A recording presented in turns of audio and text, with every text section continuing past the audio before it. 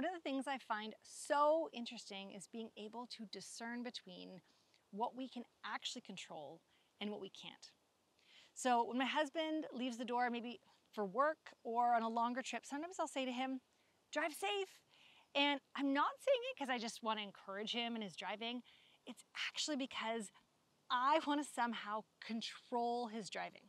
Now, I can't control his driving when he's out on the road without me. I can't even control his driving when he's out on the road with me. And I certainly can't control any of the other cars that are out on the road. So when I say drive safe, I'm actually trying to control something I have no control over. And we often try to control in some way things we can't control.